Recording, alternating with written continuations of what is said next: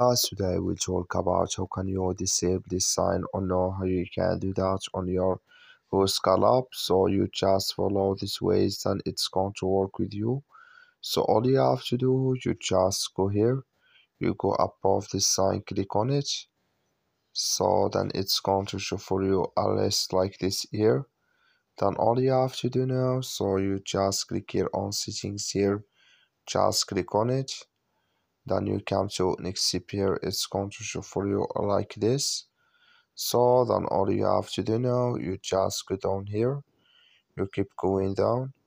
So then you come here to show SMS from strangers here, clicking this sign or this color. Like you see color, it's gone, that's mean here show SMS from strangers disabled with us now. So that's all you have to do. I wish you a great, thank you for watching. Don't forget to support us by liking, subscribe.